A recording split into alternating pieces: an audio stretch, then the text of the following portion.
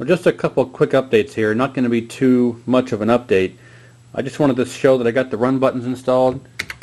Turned out just fine. The original holes were there from somebody in the past that converted this control panel to UMK3, and I reconverted it back to MK1, but the run holes were already there, so all I had to do was drill through the Lexan and the control panel overlay.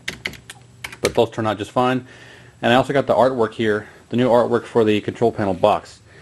Now the midway sides turned out just fine. On MK1, the midway is not centered in the middle of the side. It's actually kind of lower towards the bottom. And that's how these turned out. They're pretty good. They're actually pretty darn accurate in my opinion. But that's about where the accuracy ends. The front piece is good, but kind of not. I mean, you're missing the R by the Y, and the dragons are too small. They're also too close to the midway. Now I'm going to cut away here and show you a picture of the original, the way this used to be before I painted it. I took some pictures of the way this control panel box used to be before I painted it. And you'll see that the dragon, maybe you might be able to see, you can see the outline of the dragon is the entire, it's right here. It's almost the exact size of the height of the front piece here. You can kind of see the outline of where it used to be. It's that big. This one is not. It's about an inch too short on top and an inch too short on bottom. Plus, it's way out here on the edge of each side. So there's about this much space in between the dragon and the Y, and a corresponding side between the dragon and the M. You can see here that it's a lot closer.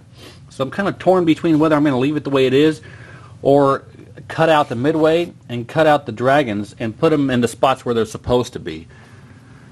I'd almost rather just do that, put them in the spots where they're supposed to be.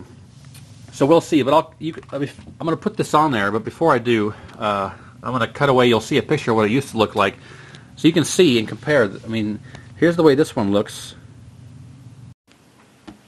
Okay, so as you can see here, this is the front of the control panel the way it used to be. When I peeled off that old decal I had, it took all the black paint with it. But as you can see looking at it, that the dragon on the left has about an inch between the outside of it and the M, and the dragon on the right has about an inch between it and the top right corner of the Y. Plus they take up pretty much the entire height of the control panel. So I don't know if I'm going to try and emulate the way this looks here, or just leave it the way it is and apply it as one piece. Because I'm not quite sure yet. I'll figure it out. But I'm going to go ahead and move on to the sides and show you how to do the sides of the control panel box. And then I'll figure out with the front whether I'm going to try and emulate the way this looks or just leave it the way it is. So hold on a minute. So for the sides here, what I'd recommend is removing your T-molding. I have removed the T-molding.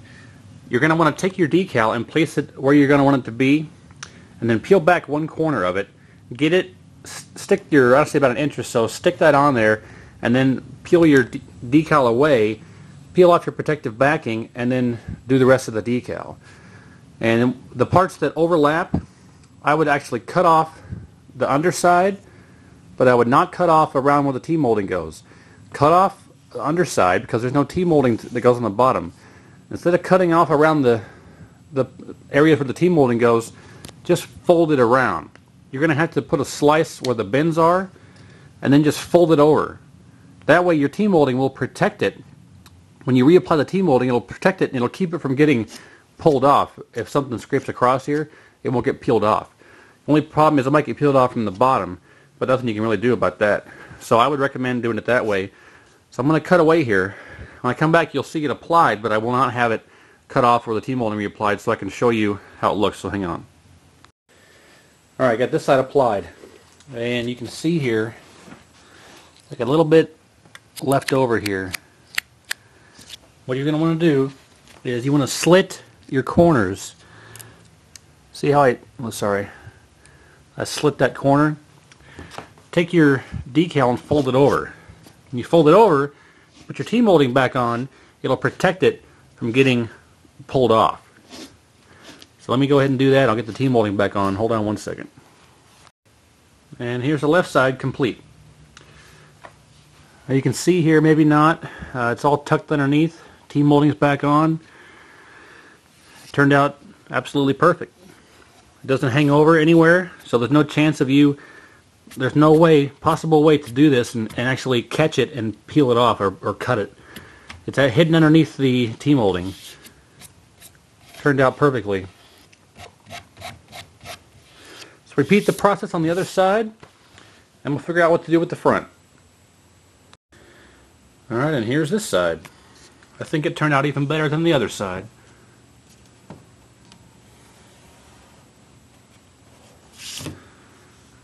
So, on to the front piece. Once I figure out what I'm going to do, when I cut back, you'll see how it ended up. Well, I decided to go ahead and leave it the way it was. It's not so bad, and anybody who isn't familiar with the way it is supposed to look would never know. Plus the fact that this material isn't exactly the thinnest material in the world. This stuff kind of has some thickness to it. And if I cut this stuff out with a pair of scissors and stuck it on there, you'd look at it and see how thick it is, and it would just be standing out. And like this black and that black and the black in between the letters would be different from the gloss black I used behind it, and it just wouldn't look right. So I went ahead and just left it the way it was, and it turned out pretty good. So control panel's complete, artwork and buttons and whatnot. Like I say, I got all the security screws installed. All those turned out good. Got the run buttons installed and the artwork done. So still waiting on the iPack and still waiting on the, what else? The video amp. They have to come from Ultimark directly, and I believe Ultimark is based out of London. So maybe a week or so before I do another update. But control panel artwork and modifications are done. So I guess that completes this update. And we'll see you next time.